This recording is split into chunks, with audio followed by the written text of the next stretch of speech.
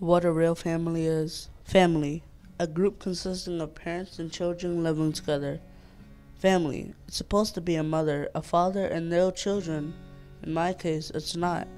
In my case, it's very different. My mother and my brother are the only things that matter in my life. We live in an apartment in North Philly, but we have moved from place to place. We've struggled just to get through the winter. It's been hard for my mom to find a job.